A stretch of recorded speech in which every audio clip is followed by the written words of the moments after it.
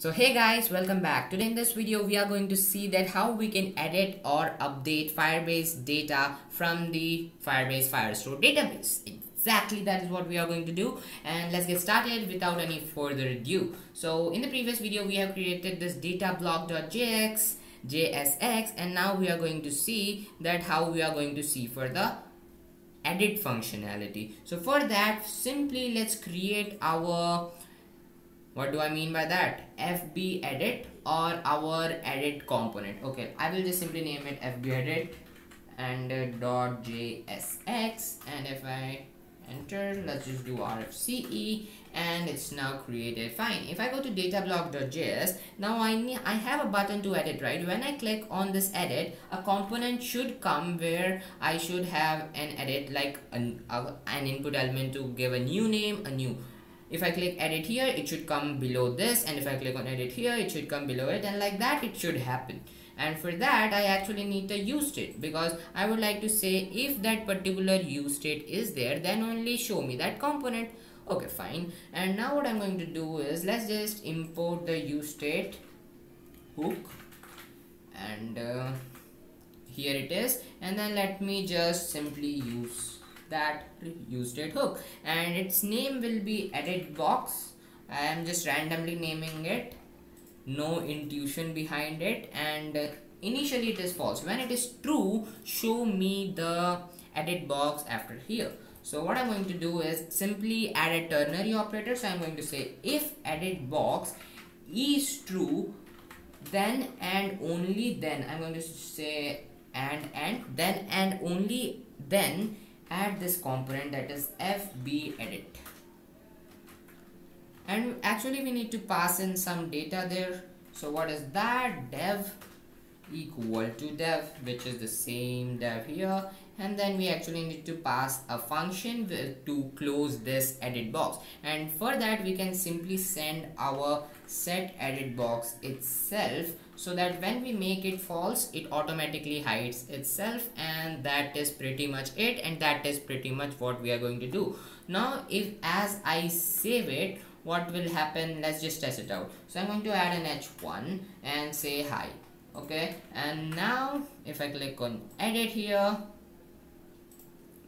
let me just refresh it once. Okay, it's not working, I don't know why. We have FB edit and I have data block.js. Okay, I haven't added anything here, so I need to create an on click function, right? Then only it will do something when I click on it, else it will not do, right? I'm such a silly guy, I don't know why, but I am. And here what I'm going to do is, I'm just simply saying set edit box to be true. That is it, nothing else. Now it should work. When I click on edit, I have hi here, and when I click on edit, I have hi here. When I click on edit here, I have hi here, and that is fine. Now what we are going to do is, we are going to this FB edit, and here we are going to add our input element and our new stuff. So here let me just simply add a p, let's add a paragraph tag of FB, like edit box. That is it. And now what I'm going to do is, we are going to add an input element. Okay, input is enough because we need to do the same stuff, right? Input type text, and then placeholder, not here, we need to have it here.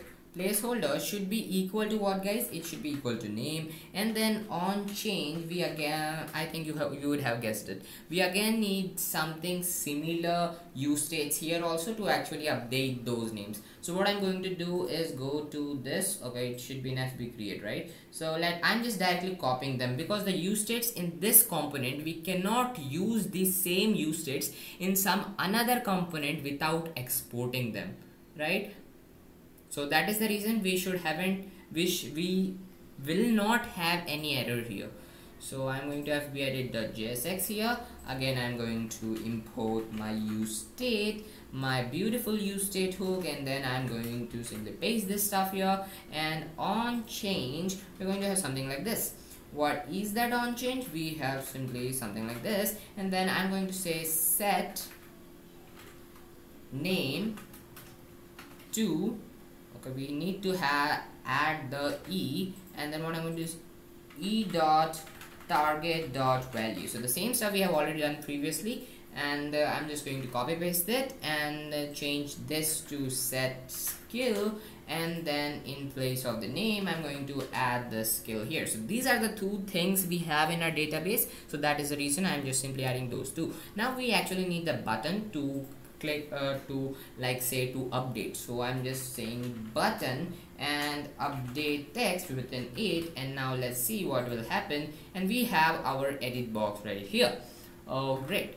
And now what we have to do, now nothing will happen when I click on update or something, so I need to create a function, right? That is obvious, we need to create a function. But before that, what I'm going to do is I have exported this, right? I have exported this dev and set edit box. So what I'm going to do is import them. I'll do dev and then I'll do set. Okay, I'm doing it in the wrong place. What will happen with that? I will just cut paste that and Control X, save fbedit.jsx. we actually need them here. Oh great. And now what we have to do is when I click on this, let's just say on click, what you have to do is set edit, where is it? It is not there. Set edit box to false back again, and now it should hide the box when I click on this update button, and it does.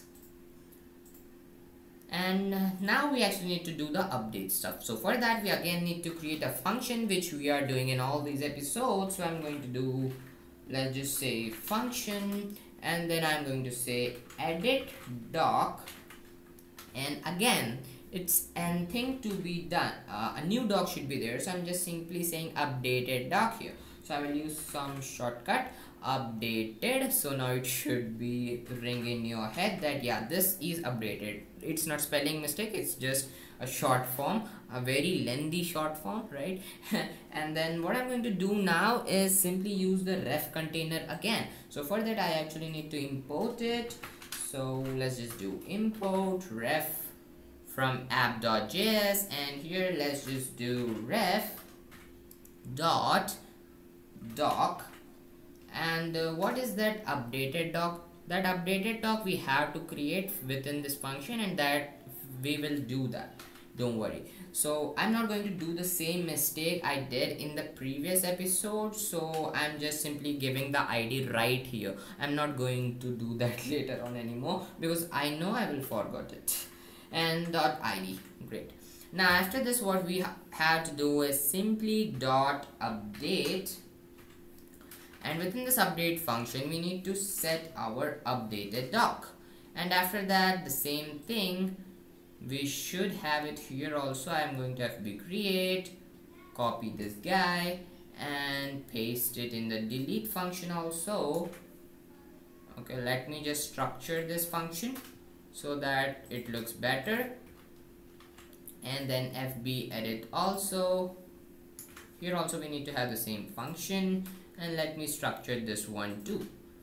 And our function is complete. Yeah, it's complete. Now we just need to play with that function here. So what I'm going to do here is I'm just simply going to say edit doc, and now we have to pass in the new doc details. So name is the name use state we have created above. Then what we have our skill, which is the skill use state above. And after the skill, what do we have? We have our ID. And what is the ID? The ID will be same. I'm not going to change the ID, so I'm just simply saying dev.id. For this ID only I have imported this dev from the previous component, and that is it. Now this thing should work, guys, and now let's just see whether it's working or not. So I'm editing Elon. I will make his name Elon Musk, and let's change his skill to app dev to, let's say, backend engineer.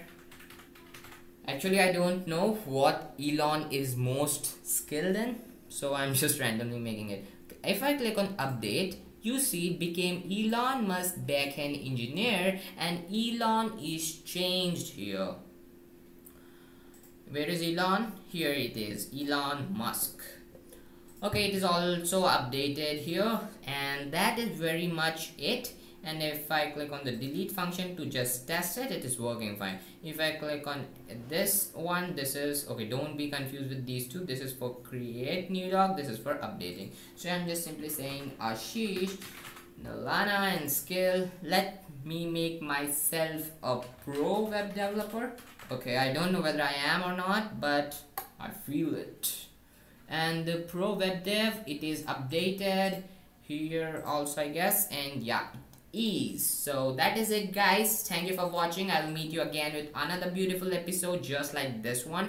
What it is about, okay, we have done edit, we have done create, we have done read, we have done delete also. So all the CRUD functionalities are done, that is create, read, update and delete. All the CRUD functionalities is done, and what in the next part, that is a secret. So guys, I will meet you again with another badass episode. Until then, bye guys.